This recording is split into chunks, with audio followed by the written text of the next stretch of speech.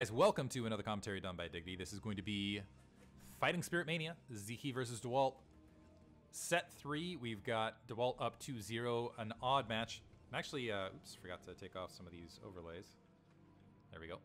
An odd match, last match. I feel like Sziky was in a commanding position, and then I think this might be one of those things where it's chalking up to fatigue, or it's like, we're going to look at this tournament now because it is so many games.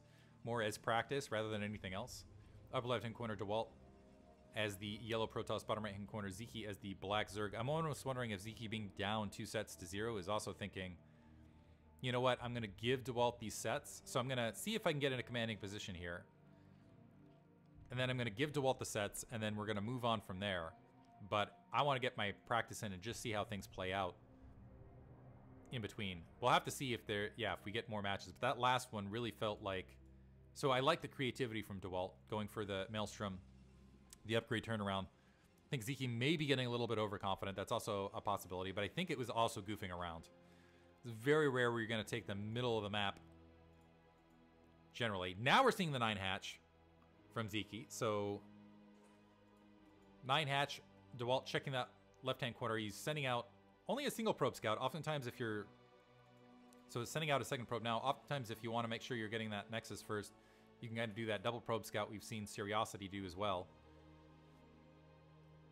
Not peeking in the 6 o'clock location to go ahead and see whether that Overlord was here or not. But dropping a Forge. Now, yeah, going to send out a second... I'm glad I said that, actually. A little bit of crackle in my voice there. Because now he's sending out that second probe because he wants to see if he has an opportunity to get that Nexus. He needs to see the timing of this hatchery. And I believe this is... I think Dewalt is of the skill level to know to plop down a Forge first in this scenario. Spawning pool behind this, because Sziky can follow this up with a lot of Zerglings, and that is typically what Zerg players will do. Let's keep an eye. This could be a thing with timing. I'm not sure at versus a 9 pool. I'm not sure that at cross positions it's undefendable as well. And also Sziky looks like he's just pumping drones. So Nexus first. This is usually the moment you want to start saving resources and larva if it is going to be just a huge flood of Zerglings. And I think it might. The hatchery's online. So yeah, Zerglings come out later, but they come out in greater numbers. I want to see the timing altogether with it. And is he even to go for the Zerglings, or is he just going to stick... Okay, so just going for 2 Zerglings. Was maybe flirting with the idea, but it could also be one of those things where he didn't get the initial scout off. And so without having the scouting information and knowing where to attack his opponent, instead opted to fall back. It looks like instead gateway before cannon behind this. I'm really curious about that now. It's going to be an itch in my brain, and we'll have to see if it comes up in other scenarios down the line. But yeah, I got an itch wondering whether the full Zergling press can get past. I think it can. Anyway. 3 drones migrating into gas. And the other question is can they do it at cross positions in Fighting Spirit Mania? Sziky this time going for, I like this. This I like. Now going for the hatchery in the middle of the map as his 3rd hatchery. This is kind of clever play. Especially if you're going to go for something like a 973, and it looks like he is opting to do so. He's just telegraphing it. But the thing for Dewalt is if Dewalt doesn't check the middle of the map, he might think this is 2 hatch rather than a 3 hatch play. And might prepare for the 2 hatch rather than the 3 hatch play. Yeah, this definitely shows you that this is the stage where Sziky's like, we're going to try stuff out now.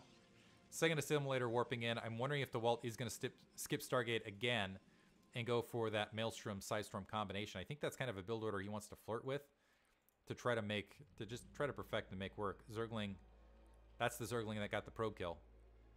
And is he going to go for 4 hatch just on location, or is he just migrating? Okay, this looks like the one thing with taking the middle base is these mineral patches, I believe, are more staggered and distant than the other expansions.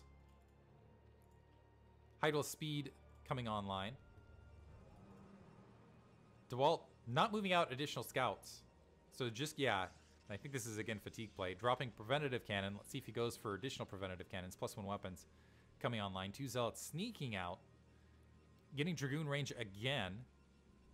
So it looks like he's thinking about potentially going for a similar build. Ooh, that Dragoon taking a little bit of free shield damage, which could be critical, but spots the Hydralisk. So 2 cannons warping in. I think he's thinking, okay, maybe this is a smaller amount. I'm wondering if Dewalt's going to put down the 4th and 5th, because that would be the full protect.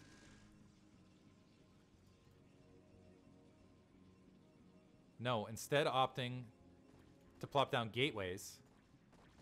What that is going to give room for Sziky to do is if Sziky gets a move on, not exactly, so what is this going to be? No, he's plopping down additional hatchery behind this. So not going for 973s, showing Hydralisks, but not going for the bust here.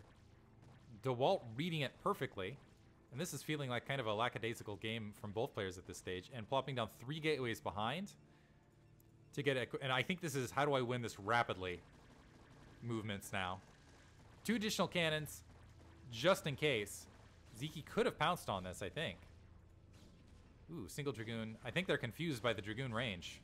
They're like, wait a minute. These Dragoons are firing further than they usually could.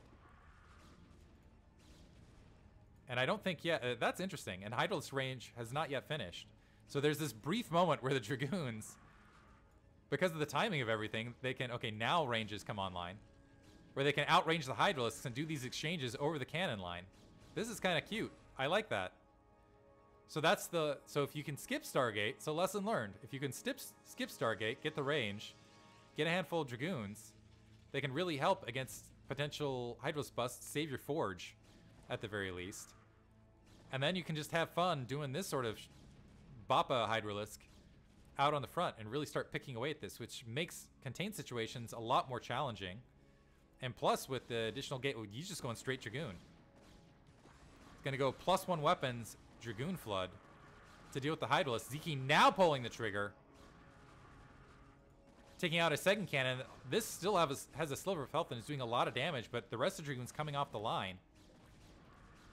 This is an interesting build from Dewalt. With the +1 weapons, he actually might be able to out-damage these Hydralisks, particularly with a decent amount of micro. So yeah, now +1 weapons. Plus, there's these 3 Overlords overhead that are going to get focus fire down, and Sziky doesn't have enough Hydralisks in position to defend it. So he's now on the red. He's down to just 19 He's got just 19 drones, because it looked like he's, despite the middle hatchery, opting to go for 4 hatch Hydra as far as a press. But Dewalt countering this with 4 gate +1 weapon Dragoon. But with a few Zerglings mixed in, could be challenging to fight back. +1 armor now being upgraded. So we're seeing some creative, now start seeing the creative stuff. A Dark Templar out on the field. Actually, 1 or 2 Dark Templar plus this Dragoon army. DTs do take out Zerglings rather rapidly, so if you have sufficient numbers, as a composition, that's pretty, I haven't seen it before, but it'd be, yeah, it'd be interesting to see. Zelt leg speed coming online, second Forge plopping down. Dewalt definitely wants to go for a crushing follow-up. And I say that, but he's gone up to 50 probes. And he has map control. Without the Overlords in position, and the Dragoons, actually, this is kind of another clever bit. They can serve the function, potentially, of these Corsair, given opportunities. Pick off Overlords. Looks like that the DT being picked off. The Dragoon's going to go ahead and scoop back up. Sziky getting more units. Half the supply of Dewalt currently, but keep in mind, a huge majority of that is in probes. Zergling sneaking up. They want to dive onto this. Dragoons, not that great against Zerglings. Some High Templar coming off the line. I don't think their Psystorm upgraded. And Sziky pressing into the natural expansion. Archon morphing to try to help deal with these Zerglings. But Sziky expending troops. The cannons hold. Dewalt still has an army. So it's going to be a micro fight from here on out. Right now, Dewalt has superior numbers. Plus that Archon did morph, which is going to make those Zerglings job a lot tougher. And Sziky, yeah, going to call GG. Okay, going to call GG right there. Way behind economically. That was interesting one. 3 games up now for Dewalt. We're seeing the new meta. This is what's happening, guys. Like, yeah, that looks like it might not work in all scenarios, but I think we're seeing such a morph situation that this is a rough look. This is like the rough sketch. It's like before the artist does all the line filling and does the perfection of the painting. I think this is the future of StarCraft, potentially. I say that half sarcastically, but you never know. Hope you guys enjoyed it. Thanks for listening.